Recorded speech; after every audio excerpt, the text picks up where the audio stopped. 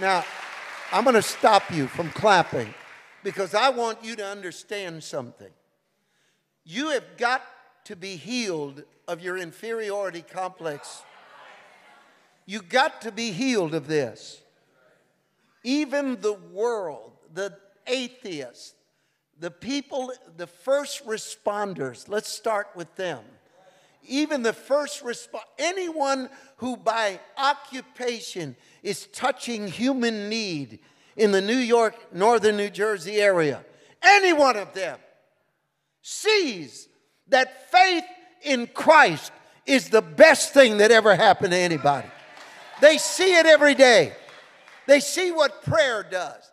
They see what happens in a hospital room when an on-fire pastor versus a dead liberal one walks into a room.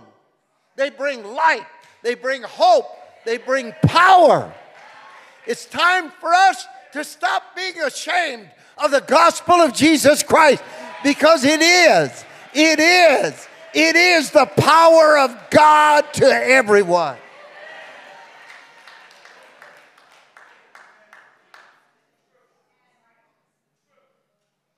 Lord, look on their threats.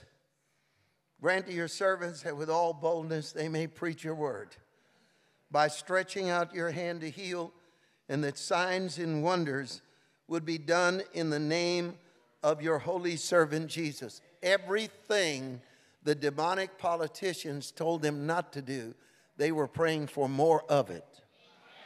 They said, shut up, give us more to say. Help us to say it more boldly. Don't pray for anyone, don't do any miracle. God, spread it. Give us signs and wonders like never before. Anybody want that now? Anybody want that now? Well,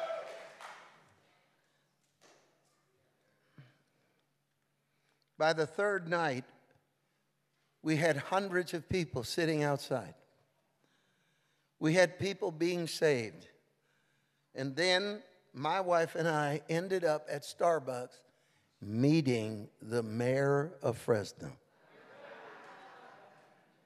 who was a former chief of police. Yeah. And we went over there, sat with him, and we began to tell him what God was doing under the tent. This man knew Christ. I mean, I'm going to say he needed more of Christ, but I'll tell you, he knew Christ. And all of a sudden, there are tears in his eyes. And he says, I am so glad that you're in our city. And he said, do whatever you want, Mario. Just do it. Just go for it. So you see, we defied the devil. We didn't chicken out. We didn't back down. I followed the heavenly vision. And now, in conclusion, that's precisely what we're going to do. I don't need you to support the tent. I need you to fanatically believe that you belong as a part of the army.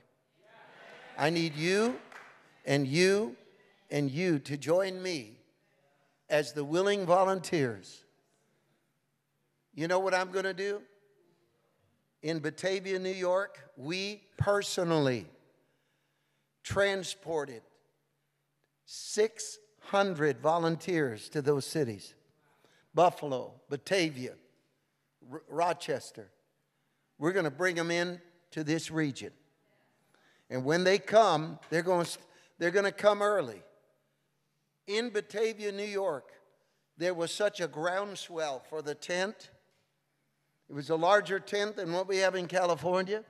I was nervous because we had not done anything on the East Coast. We didn't know who knew us or who didn't. So here we are, and on the first day, the rain was raining for 8 hours before the tent, rained all during the tent meeting, rained through the second night, never let up. And yet 4,000 people showed up in eastern New York, in western New York, western New York. And these people showed up with such a hunger that the greatest thing that I saw with my eyes were pastors who had served for 20 years, 30 years in that region, who never believed it was possible that people were hungry for God in their region. They didn't believe it. And they sat there sobbing, some of them, as hundreds, I'd say, come to Jesus, and the front would be filled. The aisles would be filled. Pretty soon, people wanting to be saved couldn't make it inside the tent. The line was too long. And they're standing in the rain waiting to be prayed for, to be born again. Western New Yorkers. Now, you see them every day, and you think you know the people of this community. You do not. You see their outward appearances.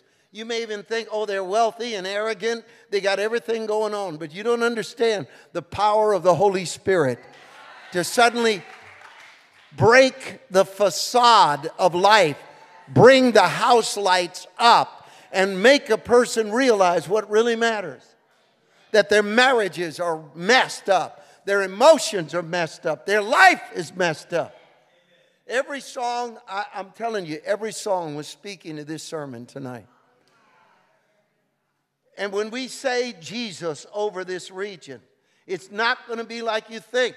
Those pastors, after 30 years, some of them in the Batavia, in Rochester, in Buffalo, were sobbing because they couldn't believe that many people wanted Christ so desperately. And the same thing is true right here. Right here. I don't care if they're Catholic, Jewish, atheist. I don't care what they are. The power of the Holy Spirit is coming to your region, and the fire of God has arrived in your region. Something big's going to happen. Clap your hands. Give him praise.